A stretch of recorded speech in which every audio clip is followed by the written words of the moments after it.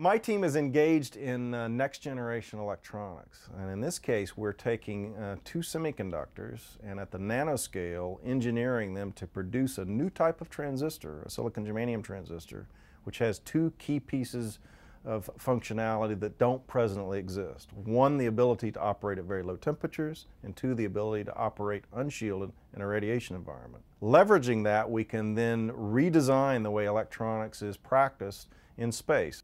While it might not seem like it, the moon is actually a terrible place to be from a human perspective.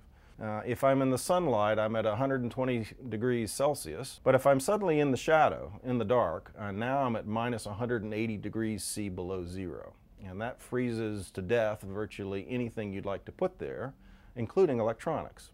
So if you look at the way that we went to the moon in the Apollo missions, we obviously put a rover up on there in the later Apollo missions. The way we did that, because there was no such thing as an electronics technology that would operate on the surface of the moon, we took a giant oven, literally, and buried all of the needed electronics inside that oven. And that's actually what's up on Mars now with the Mars rover. It's done exactly the same way. So that's sort of the business as usual model for NASA. Huge disadvantages in size, weight, power, and reliability. And what we proposed was to develop silicon-germanium technology as an electronics platform for doing out-of-the-warm box electronic systems. We had 6 university partners, 3 industry partners, and a wide number of collaborators. By the end of this 5-year program, we ended up using 82 students, graduate students. We demonstrated, A, that the technology could do what we said it did, and then importantly, we developed all of the infrastructure needed for anyone to do electronic design for these types of environments using what we developed. So some of the things that you would see in the lab downstairs would be specially designed cryogenic test systems that actually will take our electronics down to very low temperatures, in this case about a minus 180 degrees C, so very, very cold, and allow us then to electrically exercise them to show that they continue to function across the temperature range for which they're intended.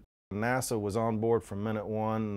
They were raved about the results at the end of the day. Some of our silicon-germanium components are up in Earth orbit right now, functioning on the International Space Station, just as a demonstration vehicle of what we want to do. So the next step will be to put this on a Mars mission or a Saturn mission or into some satellite system, whatever it would happen to go into.